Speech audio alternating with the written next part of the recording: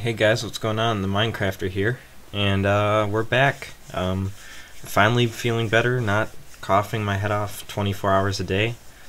And yeah, so let's get right into it.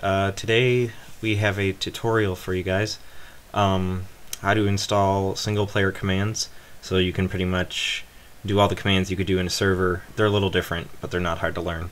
Pretty much do everything you can in a server in single-player, like change the time of to day or night, which is really useful, which is what I use it basically for, and setting setting waypoints.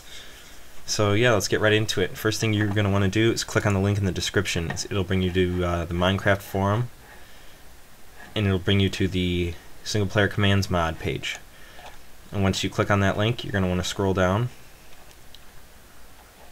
all the way down to current downloads and then direct download. And then you just want to download that and save it wherever you want. Okay, and then once you do that, wherever you saved it,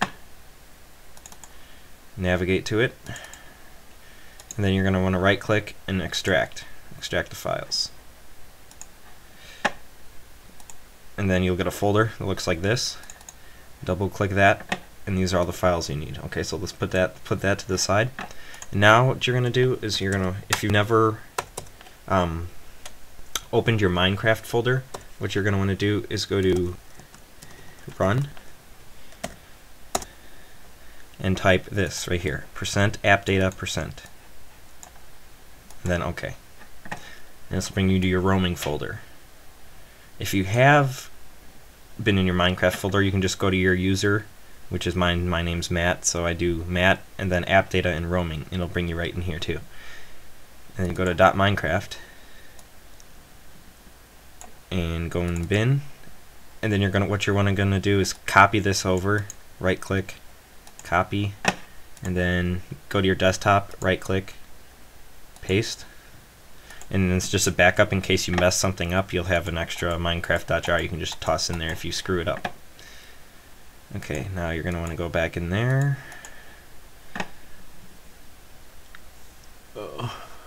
Okay, and then what you're going to want to do is right click, open with archiver.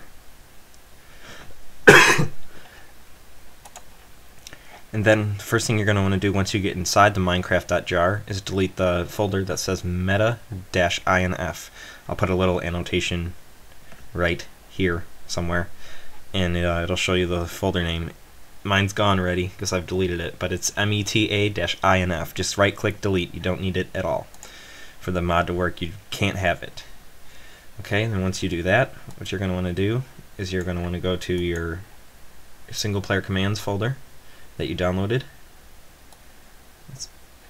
and you're going to want to copy every class file into Minecraft.jar. Make sure you don't drag it on top of a folder, because then it'll screw it up. So everything that says class file, you're going to want to move in here. Just drag it over here like that. I mean, make sure it's not on top of a folder, otherwise it'll mess it up. And once you do all that, you can close out of Minecraft.jar and go back to your bin folder. And once you're at your bin folder, you're going to want to copy the world edit executable jar file and just drag that in here. And it'll ask you move and replace, and that's what you want to click, move and replace, but I don't want to do that because I already have it installed. And once you move that over, you can exit out, and that should be good. That's all you have to do to install single player commands. If you guys have any questions on how to install this mod, leave a comment below and I will respond to you as soon as I can. So yeah, keep an eye out for a lot more videos, and that's it. Talk to you guys later. Peace.